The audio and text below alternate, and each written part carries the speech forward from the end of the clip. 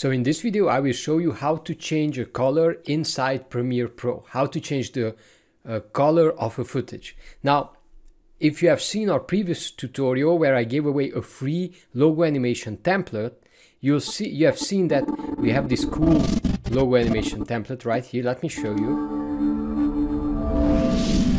Now, if you don't have this template, then just check out the link in this description. I will link to it, and I will also link to the full tutorial that shows you how to edit this template. But now I want to show you something inside Premiere Pro. Maybe your logo has a different color. Now in this case my logo has a blue color, but what if my logo had a red color? Well, how would I make this animation fit this this color? Okay, let's see. What if I would like to change this one where I have this green color? How can I change this into red? Well, let me show you. There is an effect in Premiere Pro called Change to Color. Open up your effects panel and just type in Change to Color. Okay? And then you just drag this Change to Color effect over the layer that you want to change.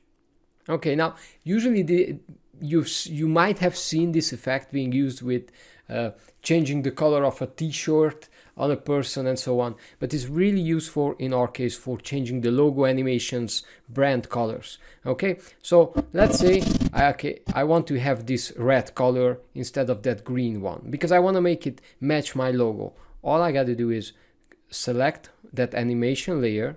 You have here the change color effect. Okay, you just open this up and click on the from. Okay, I'm gonna choose again the green color like this with the color picker, and after that you can choose what color you want this to go to. Now we can select different colors here. Very simple. Okay, I selected green.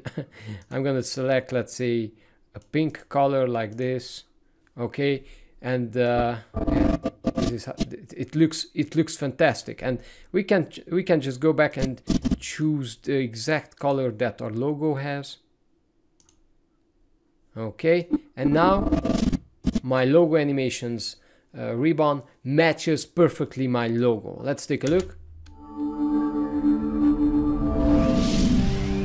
Okay, that's simple. So you see, it's so simple to change the colors. We include 3 color options because I just want to make it simple for you, but at the same time you can use as many colors as you want when you use this effect. Now, if you enjoyed this quick tutorial, please press that like button, and if you don't have the template, by all means go ahead, download it. The link is in the description. Thanks for watching, and I'll see you soon. Bye.